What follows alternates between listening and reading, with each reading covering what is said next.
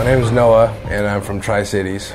And I got invited here by a girl, and she asked me if I wanted to come to prayer at her church, and I said, sure, I'll come check it out. I prayed a little bit in my life, and when I walked into the place, it was a lot more than what I was expecting. It was powerful, and I could feel the presence of God in that room immediately right when I walked in, and I thought to myself that I want to pray like that because that's real, and I've never been around that kind of prayer before. Right. Before I dedicated my life to Christ, my life was totally chaotic.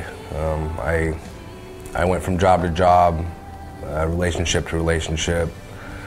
I abused alcohol, drugs, pretty much everything under the sun, and I didn't like who I was when I seen myself in the mirror, and I wanted to change that, but I didn't know how.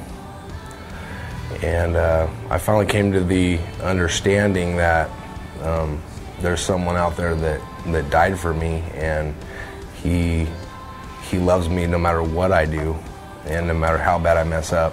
And that's why I'm getting baptized, is I want to make it publicly known to everyone that He has saved me from the muck, and He has given me new life and new hope, made me a better father, made me just a better person in general. I keep my job. I have a home to live in now. I like who I see in the mirror. All right, Noah, do you believe in Jesus Christ as God's Son and your personal Lord and Savior? Absolutely. And do you promise to follow Him with good and clear conscience for the rest of your life? Yes.